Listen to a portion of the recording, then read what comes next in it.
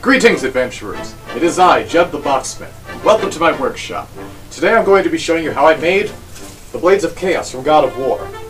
Following the rousing success of my Ghost Rider Chains video, I got a number of you guys asking me to make the Blades of Chaos from God of War of cardboard. This is how I did it. Started how I start all of my projects, with an outline sketch. I found the Blades dimensions online and made a rough outline of how I wanted them to look in Illustrator.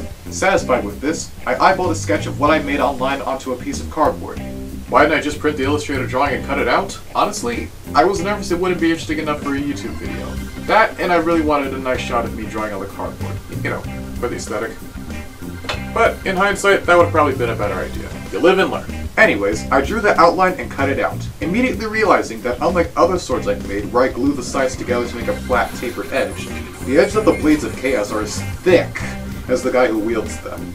So I had to think of something else. I decided to take the first layer that I cut out, duplicate it, and stack the layers to get that needed thickness. I was a few layers and a sore wrist deep into realizing the carpet I was using was way too thin for this kind of project, and I would be there for hours.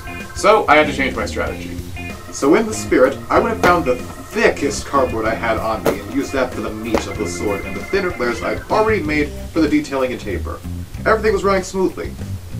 Then everything changed when the Neurodiversion Nation attacked. My toxic perfectionism spiked, leading to many redesigns and failed drafts before I finally calmed down and realized I'd raised the bar way too high for myself and needed to chill the heck out. Of course, by then nearly a month had passed, but regardless, I had a solid draft and it was time to go on to the finishing touches.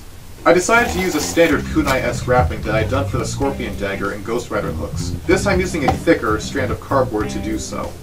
Once that was done, I drilled a hole into the handles and made the chains. With that out of the way, it was time to test them out. I was a little worried that I might be getting soft.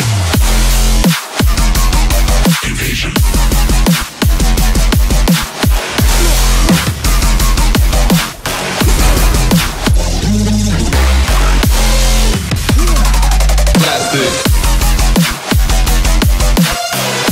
That works great. And that's about it.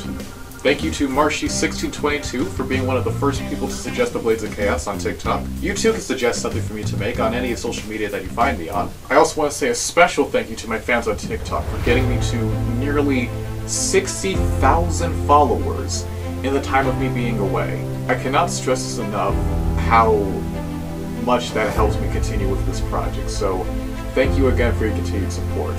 I hope you enjoyed and that your day is lovely. Tune in next time when my consciousness is downloaded into the body of a bloodthirsty gladiatorial robot. Bye-bye! Call me Mr. Fix-It!